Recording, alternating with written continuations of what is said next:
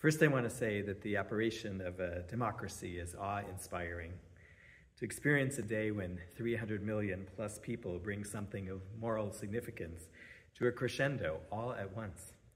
To contemplate what goes into that philosophically and logistically, which is why we are honoring the people who have been closest to that process as candidates and at the polls and in campaigns. And thank you to everyone who voted or brought a young person with you as you voted. It has been an exhausting week. It has been an exhausting campaign, an exhausting 13 months. Also an exhausting pandemic and an exhausting decade. But right now, just an exhausting week, regardless of how you assess the results, all or some of them. Which is why I'm not going to tell you today how the Torah solves everything on our minds, like how you are feeling or how you think about other people who voted differently or what to do next. There's no Torah insight that only suddenly became apparent this week that we couldn't have learned until now. Next Shabbat, I will speak toward those bigger pictures, but today I hope I can offer something both more modest and more fundamental, maybe soothing, maybe even useful, regardless of where you're at right now. There is a classic psychology study from 2008 by Lawrence Williams and John Bargh, in which participants were given a description of another person and asked to make judgments based on that information about whether that person was generous or warm or the opposite, or in which they were given a short task and then had the opportunity to take a small reward for themselves or give something to another person. But the experiment actually began when the participant arrived and was met by a research assistant juggling a clipboard and papers and a drink, who then asked the participant to hold their drink for a moment. Sometimes the drink was a warm coffee and sometimes an iced coffee. Then the assistant took the drink back and escorted the subject to the research room. And in this particular study, the subjects who held the warm drink were more likely to rate the person they read a packet about as a warm person, a generous person, or to choose to give something away rather than take a small reward for themselves.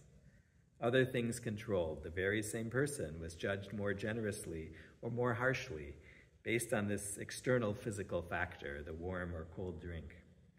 Other things equal, a participant in the study was likely to be more generous or more selfish if they had been primed by warmth or cold.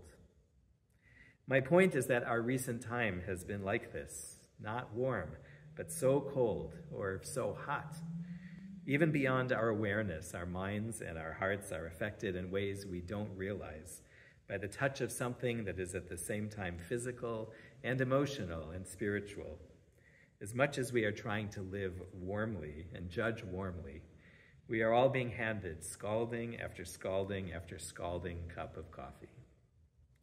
We have to notice that, and it's what any of us can and ought to do something about starting from now, whether you are more pleased or more disturbed by the results of the election, whether you are right now hopeful or despairing, whether you are thinking about what to do next or nowhere near ready for that.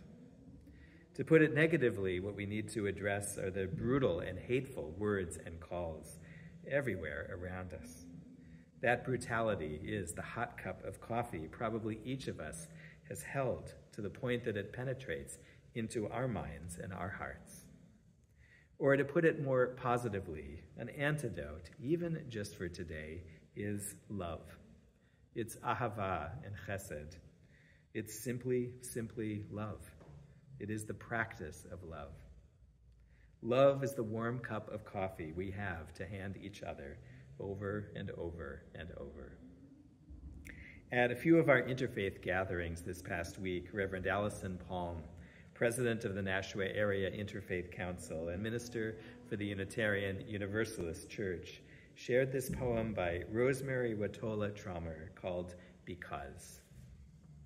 So I can't save the world, can't save even myself, can't wrap my arms around every frightened child, can't foster peace among nations, can't bring love to all who feel unlovable. So I practice opening my heart right here in this room and being gentle with my insufficiency. I practice walking down the street, heart first. And if it is insufficient to share love, I will practice loving anyway. I want to converse about truth, about trust. I want to invite compassion into every interaction. One willing heart can't stop a war. One willing heart can't feed all the hungry. And sometimes, daunted by a task too big, I tell myself, what's the use of trying?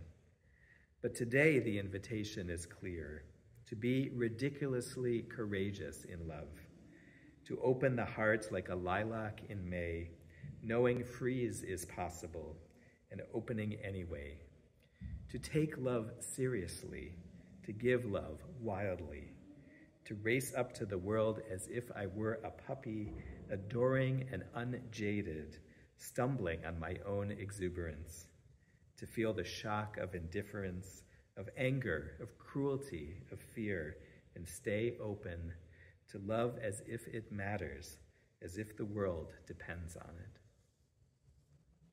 Reverend Palm said to a few of us the other day that this love isn't just that we should be kinder, which certainly isn't a bad thing, but more than that, to take love seriously, to give love wildly. We know that kind of love right here, where love is saying amen to everyone's prayer, as if it were the most important prayer you yourself could say, even though you don't know exactly what it is.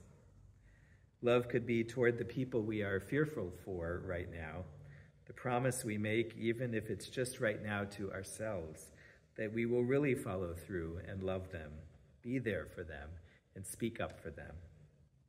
Love could be to stretch towards someone in our community or our society who baffles us, even if it's just to appreciate their face or the beautiful sound of their voice when they speak about what matters to them. Love must be toward yourself, so you can rest, have Shabbat, recharge for important things, or let yourself experience joy for no ulterior purpose at all. Love is feeling the love of the divine, and imagining that somewhere out there is someone also thinking about your face and the beautiful sound of your voice, speaking about what matters to you. Practice walking down the street, heart first. And if it is insufficient to share love, I will practice loving anyway, to feel the shock of indifference, of anger, of cruelty, of fear, and stay open to love as if it matters, as if the world depends on it. And whenever we are angry and frustrated and outraged, we can be serious about love by reminding ourselves that we only feel those things because we love.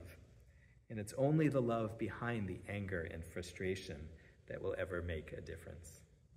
So whether you are trying to take a stand or whether you are simply sad, today just love. Give love wildly. Detoxing our environment of the ugliness and the brutality of tone will not by itself eliminate our divisions. Nothing can.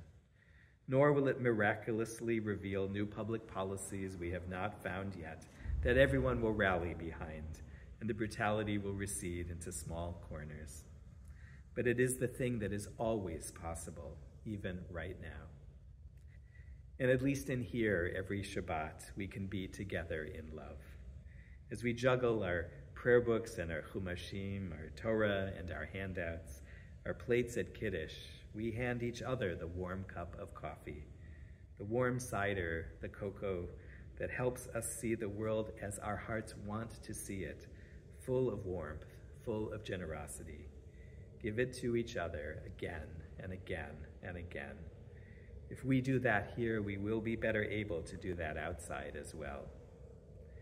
So today the invitation is clear, to be ridiculously courageous in love, to open the heart like a lilac in May, knowing freeze is possible and opening anyway, to take love seriously, to give love wildly, to race up to the world as if I were a puppy, adoring and unjaded, stumbling on my own exuberance, to feel the shock of indifference, of anger, of cruelty, of fear, and stay open, to love as if it matters, as if the world depends on it.